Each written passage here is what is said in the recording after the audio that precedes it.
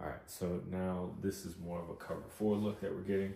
Getting this four shell cross, typically what you'd see. It's very vanilla, very straightforward.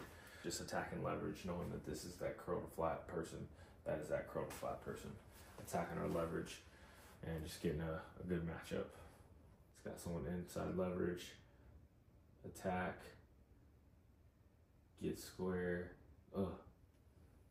outside release, lift. Now this person thinks they're going vertical, foot in the ground, ball comes out. Person doesn't have a chance there. 1, 2, 3. Just holding on that guy to win. Be careful about getting too deep this way.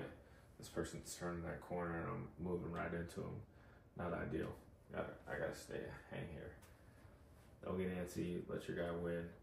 You probably don't even need to drop that far. Maybe just like a one slide hang. Instead of a traditional crossover, just one slide. Stay comfortable, find your matchup. You always got your running back as a check down. And if you got dudes out here, you can rip back shoulders with the cover four look, especially if you got a guy. I mean, learn and true. Let's get us a completion. Play tricks to win. Good job.